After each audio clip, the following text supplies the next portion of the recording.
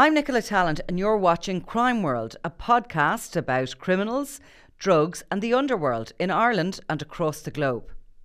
Make sure you subscribe to our channel and turn on notifications so you can be the first to watch all our latest episodes. You can also listen wherever you get your podcasts. Taghi was brought home to his own country to be tried, and in a way his power base wasn't dismantled before he was put on trial. Yeah. And he had a very, certainly he appears to have, because he's again suspected in these murders, there's no conviction, but he appears to have had a very willing army out on the streets in the Netherlands, in Utrecht and in Amsterdam. And I mean, it's a slightly different case if Kinahan was brought home here to Ireland, because it's kind of gone the other way around here. In a way, the power base has been dismantled. A lot of the sort of the Kinahan cronies are behind bars themselves at the moment, and they are seen as a weakened force. Yeah. That's not to say they aren't attempting to partner up with somebody here to continue to try and run things for them if they know they're sanctioned, they're coming to their end.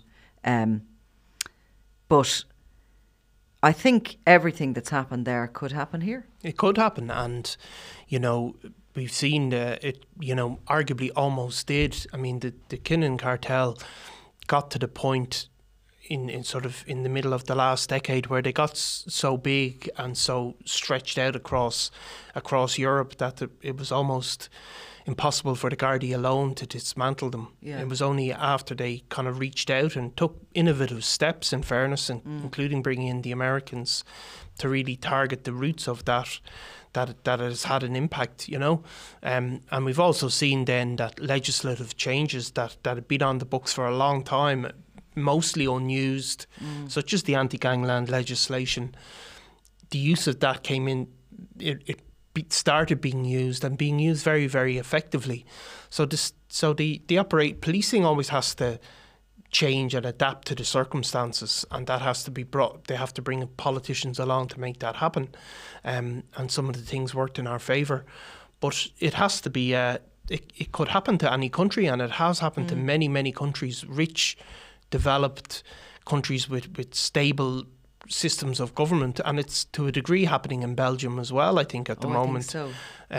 I'm going to go to Belgium too. Yeah. I'm going to go and try and sort of come to a little bit of understanding exactly what's happening in Belgium, in Antwerp and Brussels. And Belgium seems to be very divided politically. Yeah. Because there's the two, of course, languages. There's the two, the Flanders and the Flemish and the ethnic groups. Two ethnic groups. Yeah. There's, let's avoid geopolitics because it could well get around. I don't know enough about it to say any more than that, but I know that much, and I know that there's certainly political problems because of the two interest groups there in that country. And of course, Belgium is the crossroads of Europe. Yeah, it's the ports, I think, in Holland and in Belgium. Rotterdam and Antwerp are the two.